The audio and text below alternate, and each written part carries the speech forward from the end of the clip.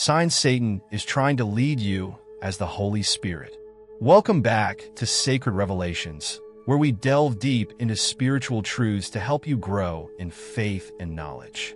Today, we're talking about something crucial for every believer: the subtle and dangerous ways Satan may attempt to lead you, disguised as the Holy Spirit. Satan is a master deceiver, and his tactics are often more subtle than outright rebellion. In fact, the most dangerous deception occurs when he imitates the voice of the Holy Spirit, leading believers astray through seemingly spiritual or godly thoughts and actions that are rooted in confusion, selfishness, or fear. Understanding how the enemy operates and learning to discern between the voice of God and the schemes of the enemy is vital for every Christian seeking to walk in the truth. Scripture warns us in 2 Corinthians 11 verse 14 that Satan himself masquerades as an angel of light. His most successful deception is not in overtly pushing us towards sin, but in making us believe that his voice is the Holy Spirit, thus guiding us down a dangerous path without us even realizing it. But God has not left us defenseless. We can learn to discern the signs that Satan is trying to deceive us by pretending to be the Holy Spirit. Let's dive into the key signs that Satan may be trying to lead you under the guise of the Holy Spirit, and how to remain anchored in God's truth. 1. Modifying Scripture to fit your desires. One of the primary ways Satan works is by twisting God's word to align with our desires, rather than transforming us to align with God's will. When Satan tempted Jesus in the wilderness, Matthew 4, he quoted Scripture, but he did so out of context and twisted its meaning. Satan did not attempt to tempt Jesus with lies, but rather with half-truths, distorting God's word to lead him astray. Many believers fall into this trap today. They hear thoughts or guidance that seem to have a scriptural basis, and because it sounds biblical, they assume it must be from God. But Satan is crafty. He knows the Bible, and he knows how to manipulate it to serve his purpose. If you ever find yourself justifying actions that go against the character of God by pulling out isolated verses or distorting the context of Scripture to fit your desires, you need to pause and evaluate who is really speaking to you. Satan will always seek to twist Scripture in such a way that it becomes self-serving.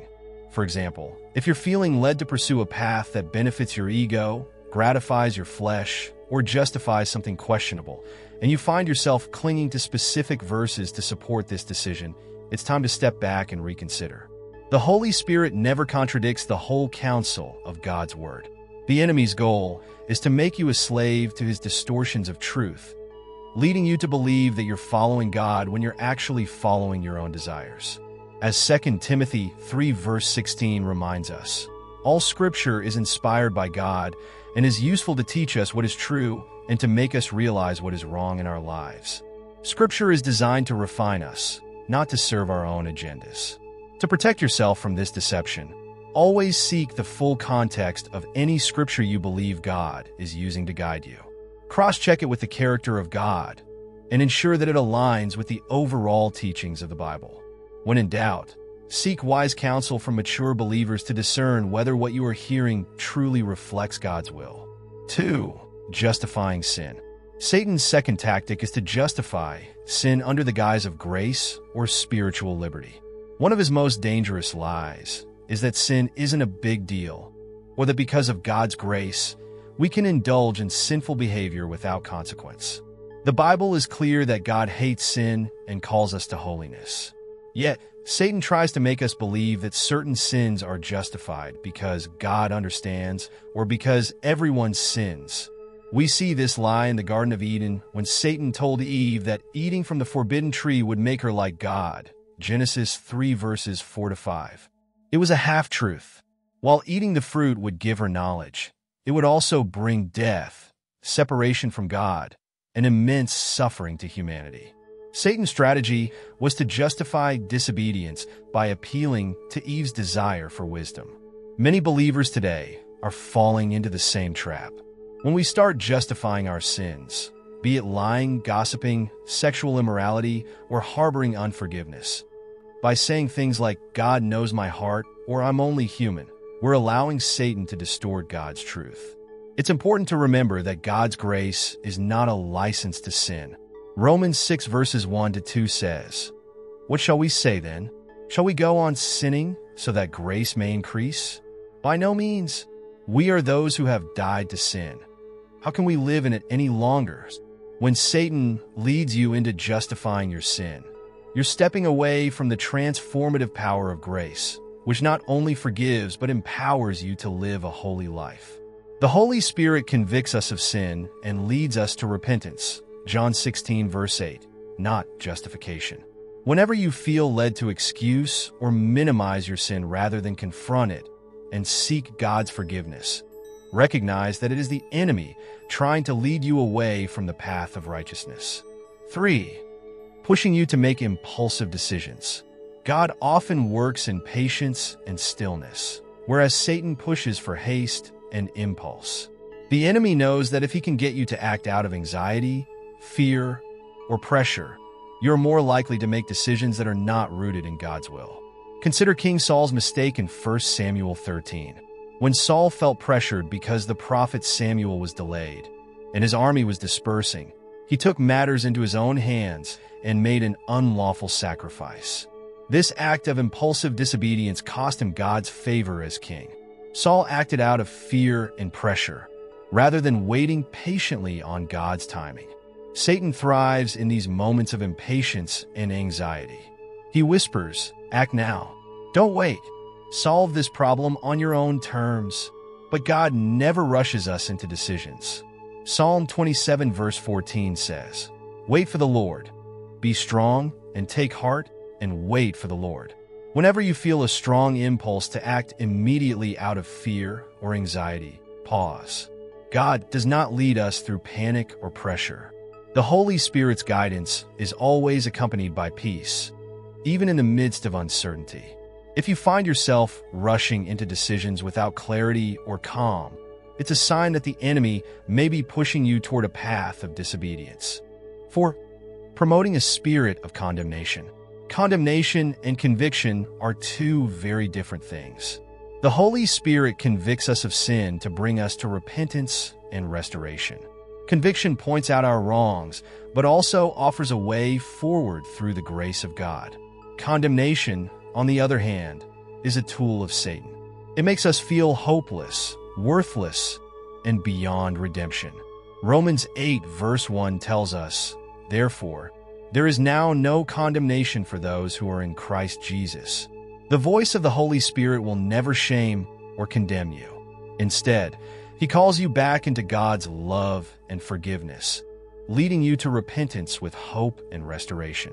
Satan, however, will always remind you of your failures. He accuses you, pointing fingers at your past mistakes, trying to convince you that you're too broken or sinful for God to love or use. This condemnation can lead to feelings of guilt, shame, and despair, driving a wedge between you and God. If you find yourself feeling condemned, unable to shake off the weight of your past sins, and thinking that God is done with you, recognize that it is not the Holy Spirit speaking. This is the enemy's tactic to keep you bound in shame and away from God's redeeming grace. 5. Isolating you from Christian fellowship. One of Satan's most subtle tactics is to isolate believers from their Christian community. He knows that when we are disconnected from the body of Christ, we are vulnerable to his attacks. Hebrews 10 verse 25 urges us not to forsake meeting together, but rather to encourage one another. Satan will often whisper thoughts like, "You don't need church," or "No one understands your walk with God," trying to make you feel spiritually superior or too unique for fellowship. He'll also use hurt or offense to drive wedges between you and other believers. However, God has designed us to grow in community. The Holy Spirit leads us into fellowship where we can be sharpened, encouraged, and corrected by other believers.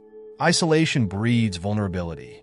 Like a predator separating a sheep from the flock, Satan seeks to isolate you so he can attack more easily. When you feel led to withdraw from Christian fellowship without a clear reason from God, be on guard. The Holy Spirit may sometimes lead us into seasons of quiet reflection, but he never encourages isolation from the body of Christ. Always test the voice urging you to disconnect and ensure it aligns with God's design for fellowship and accountability. 6. Subtle justifications for disobedience. One of the most insidious tactics Satan uses to lead believers astray is through subtle justifications for disobedience. Often, this doesn't appear as blatant rebellion, but instead as small, seemingly harmless compromises. Satan understands that if he can convince you to bend the rules just slightly, to justify even a minor deviation from God's commands, it can set you on a path toward full-scale disobedience over time. The danger lies not in the overt disobedience itself, but in the subtle erosion of obedience through rationalization and compromise. Satan knows that most committed believers will not instantly fall into outright disobedience or rebellion. Instead, he gradually leads them down a slippery slope of minor compromises. These small steps may seem insignificant at first glance, such as cutting a corner in your ethical standards, justifying an action that goes against your conscience, or choosing to ignore a clear command from Scripture. But they are spiritually dangerous. The Bible warns that a little yeast works through the whole batch of dough, Galatians 5 verse 9. In the same way, small compromises, left unchecked, have the power to corrupt the whole course of your spiritual life. What makes this tactic so effective is that Satan doesn't tempt believers with outright sin, but with what seems reasonable, even spiritual. He will whisper things like, "It's not a big deal, everyone else does it," or "God will understand your circumstances." These rationalizations are intended to make disobedience seem minor or justifiable, leading you to believe that God's commands don't fully apply in your particular situation. However, partial obedience or delayed obedience is still disobedience in God's eyes. God calls his people to complete obedience, and compromising his word, no matter how slight it seems, is an act of rebellion. We see a powerful example of this in the life of King Saul. In 1 Samuel 15, God commands Saul to completely destroy the Amalekites and everything they possess as an act of divine judgment.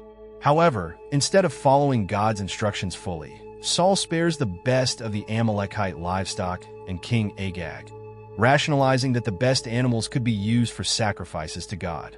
Saul's decision to partially obey was still disobedience in God's eyes. When confronted by the prophet Samuel, Saul defended his actions, claiming that he had obeyed God. But Samuel replied with one of the most significant truths about obedience. Does the Lord delight in burnt offerings and sacrifices as much as in obeying the Lord? To obey is better than sacrifice, and to heed is better than the fat of rams. For rebellion is like the sin of divination, and arrogance like the evil of idolatry. Because you have rejected the word of the Lord, he has rejected you as king. 1 Samuel 15 verses 22 to 23. Saul's partial obedience led to his rejection as king, because God desires complete and total obedience, not rationalized disobedience masquerading as devotion. Satan used subtle justifications to convince Saul that sparing some livestock for sacrifice was a good idea, but it was still disobedience. This story serves as a powerful reminder that our attempts to justify disobedience in the name of good intentions or seemingly spiritual reasons still grieve the heart of God. When Satan seeks to lead us into subtle disobedience, the battle often begins in the mind. He plants seeds of doubt about the necessity or applicability of God's commands in our specific circumstances. You may find yourself thinking, "Surely God didn't mean I have to obey this command in this situation. Or it's okay if I make this exception just this once." This is where the enemy's deception begins to take root, as you start convincing yourself that slight deviations from God's word are permissible. For example, consider situations where believers justify unethical behavior at work by reasoning that everyone does it, or rationalize moral compromises in relationships with the thought that God knows my heart. These small compromises, though seemingly insignificant, mark the beginning of a gradual shift away from the will of God. When you start bending the truth or compromising your integrity, even in minor ways, you are opening the door for greater disobedience down the line. One of the most dangerous aspects of this tactic is that Satan often disguises disobedience with a spiritual veneer. He knows that committed believers are sensitive to God's commands, so he wraps his temptations in what looks like spiritual reasoning. For instance, you might feel tempted to take an unethical shortcut at work, but justify it by saying, "I'll give more to the church with the extra money I earn." Or you might justify avoiding a difficult confrontation by telling yourself that God wants me to keep the peace.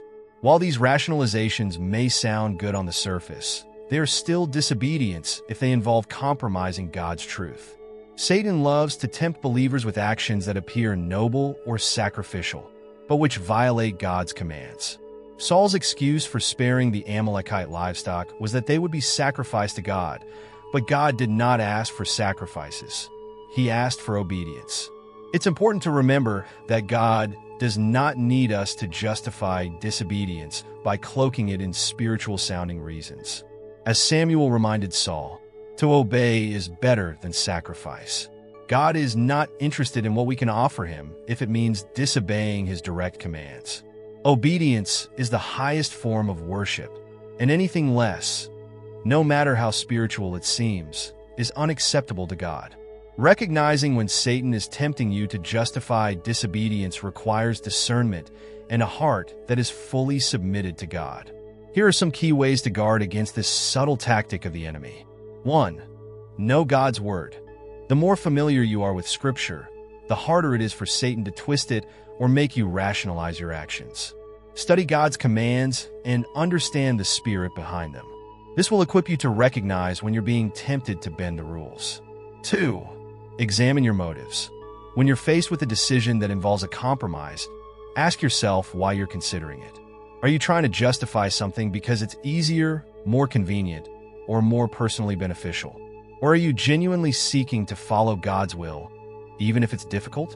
3. Seek accountability. One of the best ways to guard against subtle disobedience is to invite mature believers into your life who can hold you accountable. When you are tempted to justify disobedience, having trusted friends or mentors who can speak truth into your situation will help you stay on the right path. 4. Pray for discernment. Always seek the guidance of the Holy Spirit in moments of decision. The Holy Spirit will never lead you to disobey God's commands. Pray for wisdom and discernment to clearly distinguish between the voice of the Spirit and the deceptive whispers of the enemy. 5. Resist the urge to compromise. When faced with a temptation to make a small compromise, remember that no act of disobedience is too small to matter to God. Resist the urge to bend the rules, knowing that even small acts of disobedience can lead to greater rebellion. James 4 verse 7 reminds us, "Submit yourselves, then, to God. Resist the devil, and he will flee from you." 6. Remember the consequences of disobedience. Reflect on stories like King Saul's to remind yourself of the long-term consequences of partial obedience. Saul's failure to fully obey God's commands ultimately led to his downfall as king.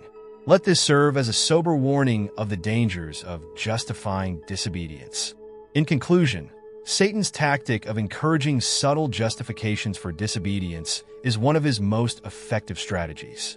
It lures believers into a false sense of security, making them think they are still aligned with God's while gradually leading them away from it. To guard against this deception, it is essential to be vigilant, discerning, and fully committed to obeying God's commands, even when it requires sacrifice or goes against personal desires.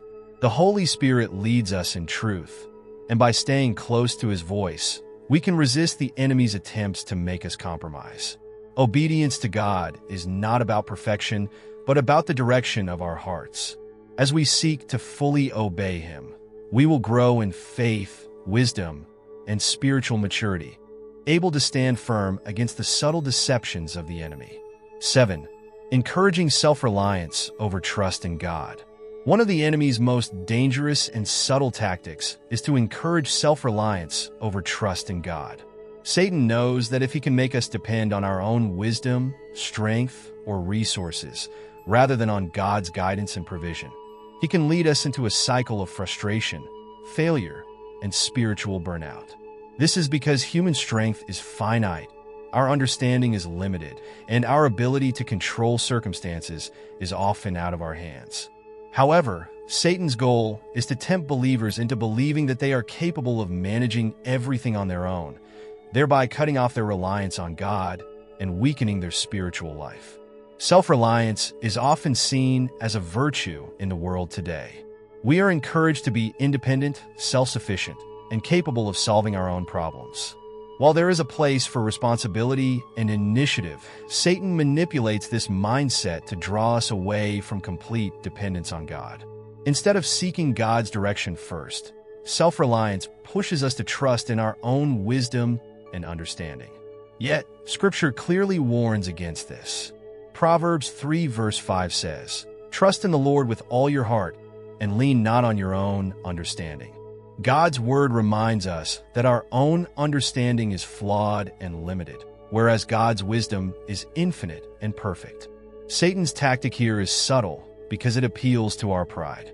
He whispers thoughts like, "You've got this," or "You're strong enough to handle it," making us believe that relying on ourselves is the mark of maturity or strength. But this is a dangerous path. It leads us away from the humility required to seek God in every decision and circumstance. Self-reliance might seem empowering at first, but it inevitably leads to exhaustion and spiritual depletion. Without God's guidance and strength, we are operating in our own power, an inadequate substitute for God's omnipotence. When we rely on ourselves instead of God, we place an enormous burden on our shoulders. The weight of trying to figure everything out, solve all of our problems, and control every outcome becomes overwhelming. This often leads to anxiety, stress, and eventually spiritual burnout. We become like a tree trying to grow without water. Eventually, our resources dry up, and we find ourselves spiritually parched and unable to bear fruit. Throughout Scripture, we see countless examples of what happens when people trust in themselves rather than in God. In the story of King Uzziah, we see a stark example of this. Uzziah was a king who started out by seeking the Lord, and as long as he sought God, he experienced success. However, 2 Chronicles 26 verse 16 says, "But after Uzziah became powerful, his pride led to his downfall. He was unfaithful to the Lord his God." Uzziah's reliance on his own strength and power led to his downfall. This is a clear reminder that self-reliance, especially in moments of success, can lead to pride, which distances us from God's grace. Satan knows that if he can convince us to trust in ourselves, we are setting ourselves up for failure. By relying on our own wisdom, we blind ourselves to the fact that God's ways and thoughts are higher than ours. Isaiah 55 verses 8 to 9. We make decisions based on limited information and human reasoning, which often leads us in the wrong direction. The result is frustration, confusion, and unnecessary hardship, all of which Satan delights in because they pull us further from God's presence. Satan uses three primary tools to promote self-reliance: pride, independence, and fear. These tools are intertwined and work together to create a false sense of strength, autonomy, and urgency. Pride. Pride is at the heart of self-reliance. It makes us believe that we are capable of handling things on our own, without God's help. It whispers lies like, "You don't need to bother God with this," or "You've been through this before. You can figure it out yourself." Pride convinces us that seeking God is a sign of weakness, but in reality, the greatest strength comes from relying on Him. Independence. Satan pushes the idea of independence, making us think that we should be able to stand on our own 2 feet without relying on anyone, including God. While independence can be a positive trait when it comes to personal responsibility, it becomes dangerous when it excludes dependence on God. We were created to be in relationship with God, to lean on Him, and to walk in His ways. Independence from God leads to spiritual isolation and detachment from His life-giving power. Fear. Fear is a powerful motivator that Satan uses to drive us towards self-reliance. When we are afraid, whether it's fear of failure, fear of the unknown, or fear of losing control, we often resort to trying to manage everything ourselves. Fear leads us to panic and make impulsive decisions, rather than waiting on God's direction. Satan knows that when we are afraid, we are more likely to rely on ourselves instead of trusting in God's timing and provision. In contrast to Satan's encouragement of self-reliance, the Holy Spirit always leads us to trust in God.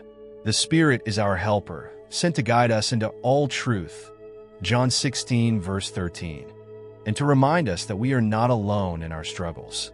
When we face difficult circumstances, the Holy Spirit prompts us to seek God's wisdom, strength, and provision instead of trying to handle things in our own strength. The Holy Spirit's leading is often quiet, requiring us to pause and listen. In moments of anxiety or stress, when we feel the urge to act on our own, the Spirit gently reminds us to cast our cares on the Lord. 1 Peter 5, verse 7. When we feel overwhelmed, the Spirit brings to mind scriptures like Philippians 4, verses 6 to 7, which encourages us to pray and present our requests to God, promising that His peace will guard our hearts and minds.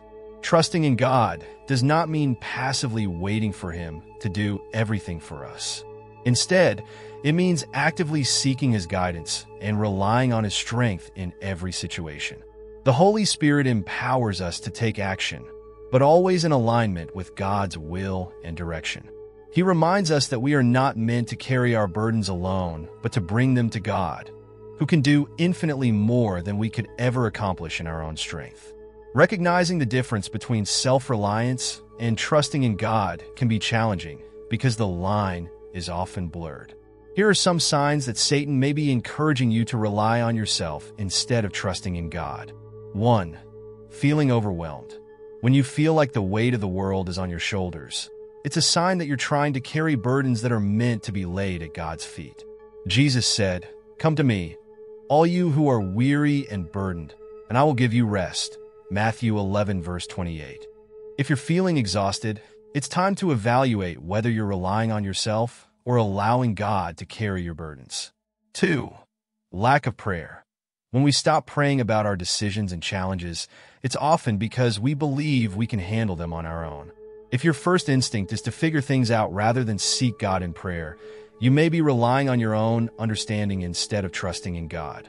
3. Making decisions out of fear. If fear is driving your decisions rather than faith, it's a sign that you're relying on your own strength. God calls us to walk by faith, not by sight, 2 Corinthians 5, verse 7. And that means trusting Him even when we don't have all the answers. 4. Feeling pride in your achievements.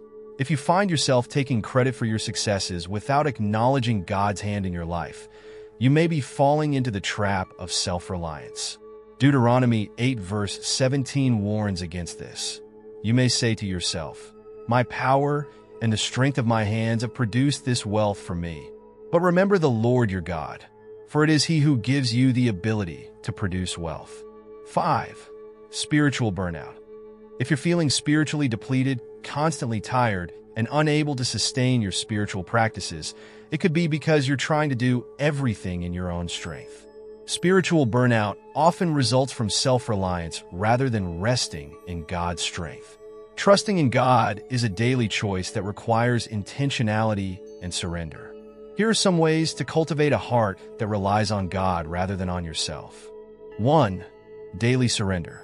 Start each day by surrendering your plans, desires, and worries to God. Acknowledge that He is in control and that His ways are higher than yours.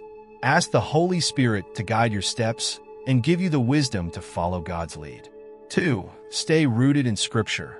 The more you know God's Word, the more you'll trust in His promises. When challenges arise, you'll have a foundation of truth to stand on.